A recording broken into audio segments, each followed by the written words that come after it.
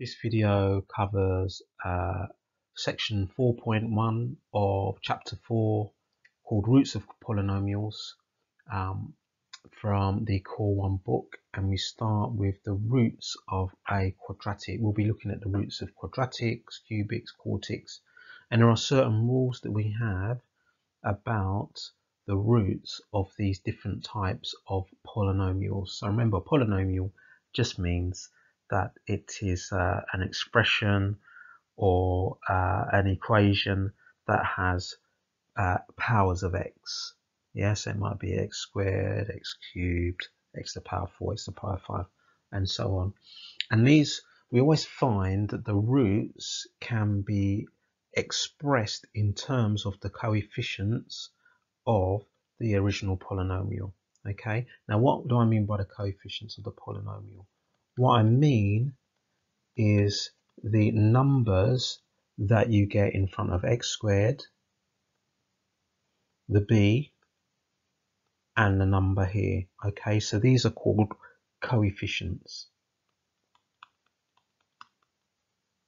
So the coefficient of the x squared term is a coefficient of x squared term, in this case, is a. The coefficient of the x term, in this case, is b. Now these numbers could be positive or negative, and you could say that c is actually the coefficient of the x to the power 0 term.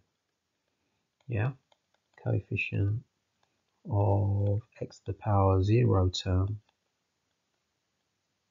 is c. It's that number that floats around on its own. And these are linked to the roots of a polynomial. So let's say that the roots of this polynomial or this quadratic, so this could be any quadratic, are, and we're going to call them alpha and beta. Yeah, so we're just going to use the first two letters of the Greek alphabet, lowercase, and let's say that that's what the roots are. So, you know, they could be any number. The roots might be 5 and -2, any two roots. What we find is that the sum of roots, in other words, alpha plus beta, is always equal to negative b over a. Now, b over a, those things come from here. Yeah, so we can look at the coefficients and use those to work out what the sum of the roots are, what the roots add up to. So if b was 5 and a was 2, then -5 over 2 would be what the roots add up to. And the product of the roots, so the product of the roots is alpha times beta, is always equal to c over a. So that's the number floating around at the end over a. Now these could be positive or negative. You just need to watch out for where a coefficient is negative and you've got this negative here, so just watch out for that. And all we're doing basically is just doing a bit of algebra, just manipulating these numbers to find the sum or the product of the roots. So here we've got the roots of a quadratic equation, which is 2x squared minus 5x minus 4 equals 0, so alpha and beta. Without solving the equation, what do we need to do? We want to find the sum of the roots, the product of the roots, then we're adding the reciprocals together, and then we're going to work out alpha squared plus beta squared. And we can do all of this without actually having to solve the quadratic. Now, the first thing that I would do is write down what the values of a are. So a is 2, b is -5, and c is -4. So we'll write those down straight away, and we're going to use those to help us answer the question. Right, so part A, alpha plus beta or beta. Right, that's negative b over a. So that's -5 over 2. So that's going to be 5 over 2. Now I would leave it like that. I wouldn't change it to a decimal or anything like that. Leave it as an improper fraction. That's absolutely fine. b alpha times beta. So the product of the roots, well, we know that's c over a. So that's going to be negative 4 over 2. So that just simplifies to negative 2. For part C, we want to find 1 over alpha plus 1 over beta. Now we don't have a rule for this, but what I can do, if I times the first fraction top and bottom by beta and the second fraction top and bottom by alpha, what I get is this. I will get, basically I want to try and add those fractions together by giving them the same denominator. So I'd have beta over alpha beta plus alpha over alpha beta. So I've just given them the same denominator. If I put those together, what do I get? Alpha plus beta over alpha times beta. You see what I've done there? I've turned it into basically one of these. That's the method that we use. Yeah, so we're not going to try and scramble around and work out, what's going on. We basically just turn it into an equivalent that involves alpha plus beta are alpha times beta. So we've already worked out alpha plus beta. That's 5 over 2. So you've got 5 over 2. And we've already worked out alpha times beta. So that's negative 2. So that's 5 over 2 divided by negative 2, which is going to give us negative 5 over 4. And the last one, D, I've got alpha squared plus beta squared, or beta squared. Now, with all of these, we need to try and find a way to turn it into alpha plus beta, or alpha times beta. Now, what we can do on this actually is complete the square. It's not the difference of two squares or anything like that. Completing the square is really useful for questions like this. So if I had alpha plus beta all squared, and I minus 2 alpha beta, what you'll see I get, that'll actually be alpha squared plus beta squared. Let's multiply it out and see what we get. This is a useful result to remember. So if I multiply this out, so alpha plus beta times by alpha plus beta and minus 2 alpha beta. Let's see what we get. This is a useful result, knowing the sum of two squares. So this will give me alpha squared plus 2 lots of alpha beta plus beta squared, and I'm taking away 2 alpha beta. Can you see how that works?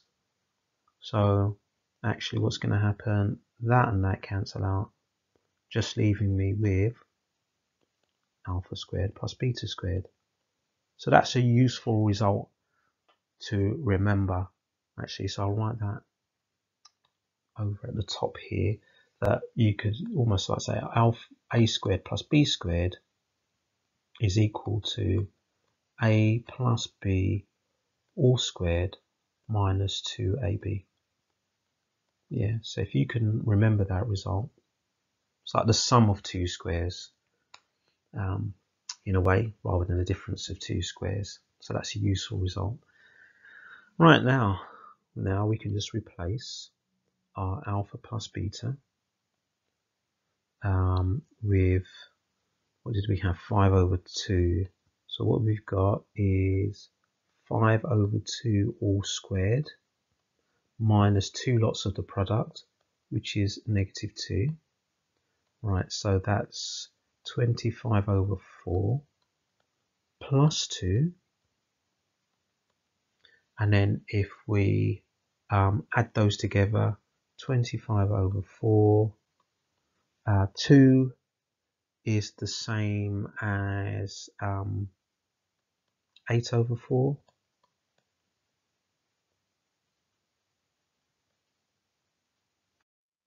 Actually, let me go back a step. I've just realized I have left out, it's 2 alpha beta.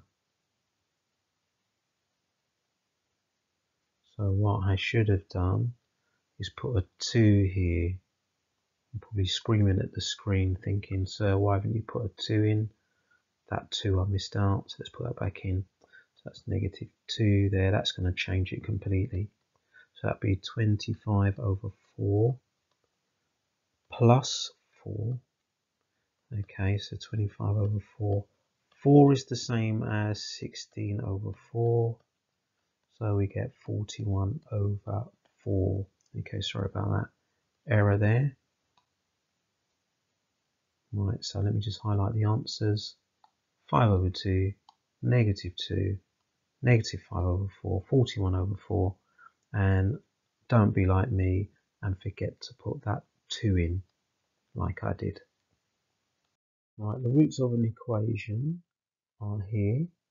Find integer values for A, B, and C. Now we're going to use a little trick here to make this a bit easier. The problem's going to be is that yes, I can write an expression for alpha plus beta, which I know is equal to negative b over a, and I can write an expression for alpha times beta, which is going to be c over a, but I'm only going to be able to get 2 equations, but I've got 3 unknowns.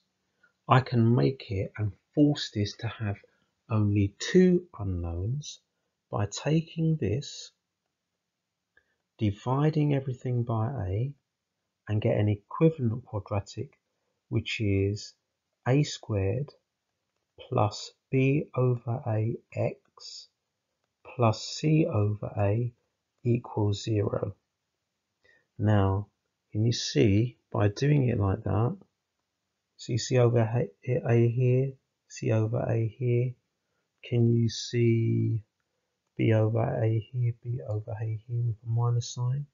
Yeah, very similar to some of the stuff we were doing with the roots of complex numbers.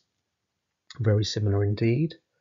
Now, then we can easily find out what those coefficients are, and then we can multiply up to turn A, B, and C into whole numbers. Okay, and that will save us some work. So that's the trick. Divide it down to make the coefficient of the x squared 0. Okay, so make coefficient of x squared not equal to 0, equal to 1 by dividing through by a. So obviously 0 divided by a is still 0.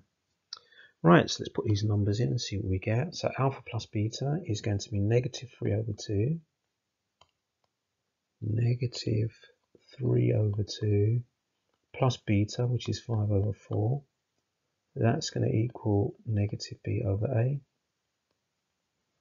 So negative 3 over 2 plus 5 over 4 is negative a quarter. So we've got negative a quarter,